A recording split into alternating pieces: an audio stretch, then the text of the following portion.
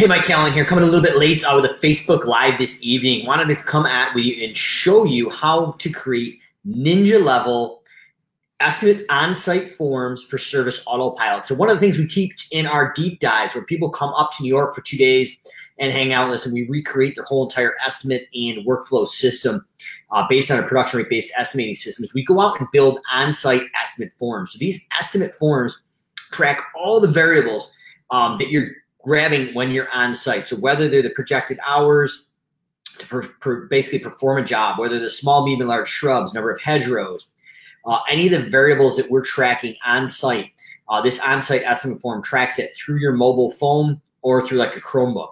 But basically the process would be if we can't measure it online, we go out on the property and we're entering in all these variables on the actual mobile device. And when we pull up the estimate, they all load and populate a predetermined price. So I'm gonna flip the screen around here and show you what this actually looks like. But the whole idea here is creating a form that not only now tracks all your job variables for creating a price, but how to actually take comments that you make when you're walking around the house on a form and have them automatically insert into your estimate with no double entry in the estimate description. So check this out. This is pretty cool. We just cracked the code on this a few days ago, but pretty stoked about this. So let's check this out here with you. So what we're gonna do is go into our test client. And we're going to go in and go to the A for Auto Assist. If you don't have automations, your forms will be found under Forms right here, and then you can select the form by hitting Fill Out Form. But this is the workflow on your laptop or Chromebook. If not in your mobile, you can go in and select this. So we're going to go to A for Auto Assist. We've segmented a series of forms for sales systems, employee systems, office KPIs, or key performance indicators, summer, winter, QC, and purchase orders and asset management. But right now we're going into our on-site estimate form. So this traditionally be pulled up either on a Chromebook or in your mobile. Traditionally in the mobile if you're walking around an iPad or you know, Android device like a tablet. All this information, if it's in here, automatically loads so you don't have to enter it in. I'm just going to put in an estimate or an email here so we can fill this out. What we're doing is we can't measure it online. We're going to go in and put the turf square footage, linear length of landscape bed if that's applicable. Let's say 700 linear feet. Landscape bed square footage, let's call it 1,000 square feet. Number of large shrubs, let's say we have 12 large shrubs. We have 13 medium. If you have any comments or questions, drop them below. I'm happy to answer them live or recorded. I can't see the comment screen right now because I'm working at home in my home office without a dual monitor, but I will look at it before we turn this off if you're sticking with me here. I'm going to say there's 3 small shrubs, number of 10-foot sections of hedgerows with a ladder. Let's say there is 5, so 50 linear length, and number of 10-foot sections with no hedgerow. Let's say there's 3 of those. This is where it's pretty cool. I typed this in when I tested out, but shrub pruning property specifics added to estimate description. I typed in does not include hedgerow on back lot line. And you could say per request. So this is going to be inserted right in the actual estimate itself in the description for this specific property only. Snow removal, let's go in and say it's a 500 square foot driveway and it includes the turnaround near the garage. These are property specific details that can be inserted in your estimate description. We're going to scroll down and hit submit. Now these are saved on the actual company record under details. When I refresh, if I scroll down, you can see them in here. So what we're going to do is close this out. Go in and add an estimate. If you are a member of Service Autopilot and you're going to SA6 in Plano, Texas, myself and Chris Volpe, about to be announced, basically a session you don't want to miss is we're going live and talking about what a fully set up Service Autopilot looks like. And we're going to go out and break out all the things I've learned over the last 6 or 7 years using Service Autopilot, what a fully set up system looks like, and how to utilize that. Next thing we're going to go is hit templates. I'm going to go in and select my 2019 lawn care lead template. So in my opinion, you're going to want 2 separate templates, one for leads, one for clients. They're identical, except the email and the estimate document have different marketing copy based on where they're in that customer life cycle. So if they're a client and they've done work with you, it's a different conversation versus a lead that has not done work with you. So lawn mowing example here, I'm going to click on this just to show you. We're going to hit quote, on-site estimate, On-site price for production of mowing, edging, and blowing is $30, 0.4 man hours, and a cost of $14.76 before we make a profit. These are postal codes or zones.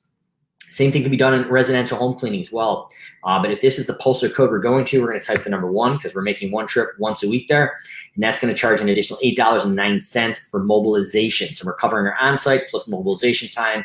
So all the consumer sees is lawn mowing for $38.09. We know on-site and mobilization is 0.56 man hours and a break even at $20.67.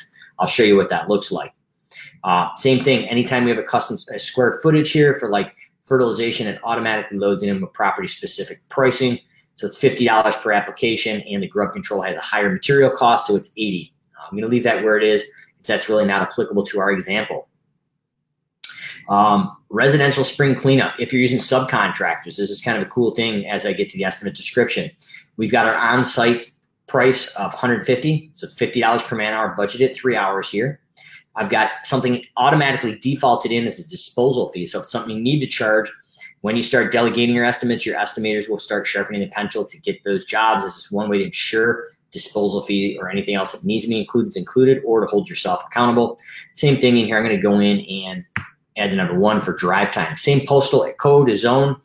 We make less jobs in one area, or less jobs are completed because we do less spring cleanups in one day than we do lawn mowing. So it's $115 mobilization. So all the consumer sees is spring cleanup for $295.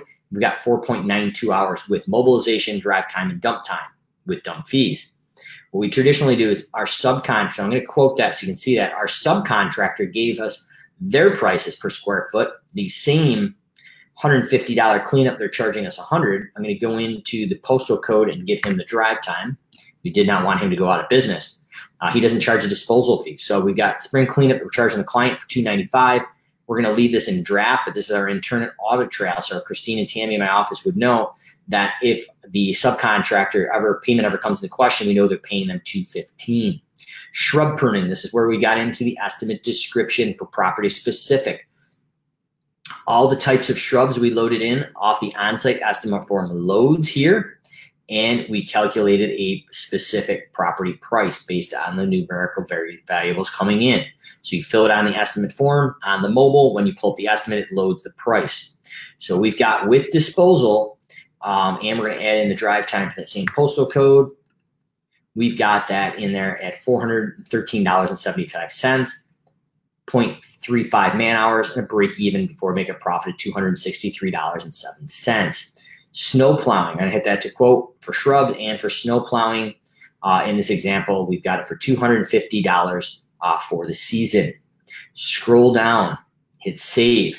Now, once we have this, this is where all the property specific estimate descriptions come in. So what we're going to do is go in and hit email. A pre-templated estimate email loads. This is what ours looks like. Logo, obviously. Please sign the service renewal agreement. For this, on the lead, it'd be a little bit different. We've got a quote link. We've got 2 clickable buttons. If they're on their mobile, they can call or text our office immediately from their phone. We included something called our lead letter. These are the 5 or 6 reasons why we're different. And we've included customer testimonials. Whole idea is have this template loaded in, set it and forget it, and hit send. As I pull this up, I'm going to drop this back down, zoom it back out, and I'm going to log into my email real quick and pull this up. If you have any comments or questions, want to say what's up to Matt Hill here and a couple other guys watching. And I'm going to pull up my email here, and I'll pull this up in a sec just in case there's anything in my email that's private from a client or customer.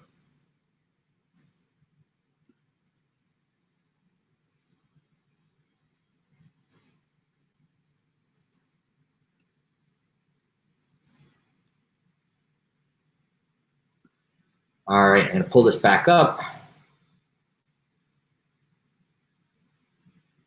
And with any luck, there we go. And we're going to hop into my email. This is the email here. Without expanding it, everything else is in there. I'm going to click my proposal. And here is the actual estimate. So we've got step 1, select the services you want. Step 2, accept and sign on the bottom. So we've got the lawn mowing for $38.09. In New York and other places in the world, We really want to highlight service details and service terms and really spell that out. We have a clickable video inside that plays actually live inside the estimate. Callahan's Lawn Care. What I really recommend, if you're comfortable in front of the camera, even if you're not, you should do this. Include what's included, what's not included, include any sales or price objections, overcome those through education. So this is our walking salesperson 24/7. So I've got the price for lawn mowing for on-site and off-site mobilization. The customer only sees $38, but it covers both. As we scroll down, we got the residential spring cleanup. We were charging $295, and I believe the subcontractors are around $215. The consumer does not see any of the breakdown for mobilization, disposal, or on-site. All they know is it's $295. Shrub pruning, same exact thing. Here is the best part and what we're talking about. Special job notes. Does not include hedgerow on back lot line west side per request. This is directly off our on-site estimate form, which in my opinion is a game changer. It takes an extra step out of the equation and allows you to walk through with your mobile phone, enter in all the job data and any special notes, particular snow plowing, residential unlimited, $250. We've got all the information here. And property specific details. Includes turnaround near garage. So this is what we're talking about. This can be done and accomplished by going into your document editor. And I'll talk about how you actually do this for anybody who's watching here. What's up, Justin? Basically, so what we're going to do is go into the Service Autopilot document editor and grab the merge tags and insert them into the estimate details. So I'm going to show you real quick as I flip back and show you how this is done. So when we go into Service Autopilot, we want to go in and go under the gear icon. We want to go into Documents. Doesn't matter what document you pull up. I'm going to pull one up that it's an automated email we used to send out that you're not in our plowing area.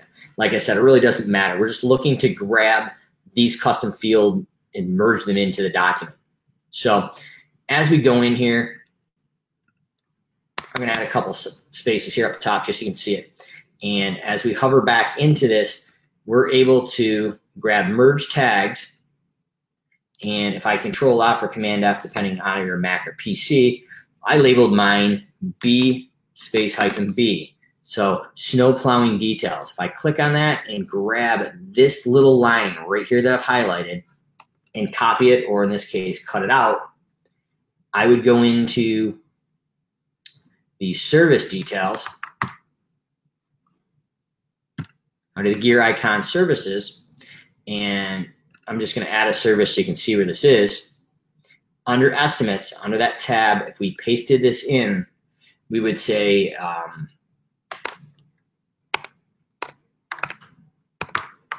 property details, or whatever you want. Then you can go in and paste that in. Where that custom field is actually pulls in those specific custom field notes from the on-site estimate form. Where this was a big, huge breakthrough for us is the document editor in estimates on the service level does not have the ability to actually insert custom fields. But if you work the system and you go to the new document editor and copy and paste that in and scroll to the bottom and hit save, it will recognize that custom field and merge it in. The one place it will not, and this is a, I don't want to say a downfall, but this is something SA I believe is still working on, is it will not do it for job notes. So if you're on a client here, and I'll show you what this looks like, is if you're on a job and you have it set up, so we had waiting list for spring cleanup or fall cleanup here in this job, when you scroll up to job notes and you add a note and you paste that in, that custom field in that area will not be recognized and will not merge in, but it will merge in on the estimate description. And if you're doing a work order, not a job, custom fields can be merged in. I do believe in that instance that should work. I haven't tested it, but theory should be that that should play through and come through. So any comments or questions, let me know. I want to thank anybody who's watching. Got a couple comments and questions here, so I'm going to grab these while we're live. Actually, it's just what's up from Justin. So that's how we take it. We take custom fields, we put them on the on-site estimate form, and then we can merge those custom fields for those custom estimate documents live on the estimate description itself. So that is a great way to buy back time and systematize your estimating on site. Ideally, we like to go to Maps Pro, measure the satellite, grab the custom fields, save them that are highlighted and color them out, and then drive them into the estimate. So whether you're pulling from an on-site estimate form or you're pulling from an basically Maps Pro or Google Earth, we're driving in for production rate based estimating. And there is no shame in it. And trust me, I started out this way myself. If you don't know your production rates, break it down to either the man minute or the man hour. Man minute's going to give you more clarity and more ability to be competitive. But we're going to base it down and say, I think it's going to take X amount of hours or minutes based on one person. Plug that into the on-site estimate form. And then when we pull up the template, it loads price, budgeted time, and cost before profit. We created a standardized process to track the start and stop times, hopefully, with the mobile. And then 6 to 12 months later, we can run those reports and get property-specific production rates based on your crew, your guys and girls, and the equipment you're using. So not only does this not work, or does it work in the lawn care industry, but it also works in home cleaning, pest control, pool services, or any other service that we've seen. So this was a lawn care example, but this is extremely applicable to the home cleaning vertical as well, where we built out basically a fillable lead sheet where we take the on-site or the over-the-phone intake, we enter all the data points, and we create a estimate of the phone. Or if we're doing an on-site estimate, we go in and say, how many man hours is it going to take for a top to bottom clean, a weekly, bi-weekly, or monthly clean? And we can add property specific notes on that on-site form, and all the notes would travel into the actual estimate. So if you have certain things you're including or not including the estimate, fill it out on an on-site estimate form and let those notes travel in. So appreciate everybody hanging out with me tonight. In addition, Service Autopilot SA6, myself, Chris Volpe, what a fully set up Service Autopilot system looks like. We are going to be hitting it hard in Plano, Texas this year. Otherwise, if you are going to be out and about the U.S., I am going to be in Buffalo, New York, the end of September with ASCA and Snow Magazine doing a live talk in Buffalo, New York. And then we're going out to Philly and Boston in the beginning of October. Live events in Philly and Boston if you want to come out and hang out with myself and a couple other top industry consultants. Then we're rolling into GIE. I'll be there at the Service Autopilot booth live at GIE. Then we're rolling in SA6. Then we're going out to Orlando, Florida, the beginning or right near the end of February. And then we'll be rolling over to Quality Driven Software live events for the last 2 days of that event. And possibly be announcing the next day or two here, the beginning of September. Garrett Matthews and I are going to be out doing live 2-day event in upstate New York by the sounds of it, or in Louisiana, Shreveport, how to go out and set production rate based estimating for holiday lights, how to set up holiday lights for profits, and how to estimate them and set up packages and different things in SA for your holiday light system. So look forward to seeing you guys on one of the live events. And if you have any comments or questions watching the recorded version of this or live, let me know. But I wanted to bring a little more content to the SA community and anybody else who is going out and using any other CRM for that matter. This is how you can set that up if they have the same functionality. So hope all's well, and look forward to any of the questions on the recorded version.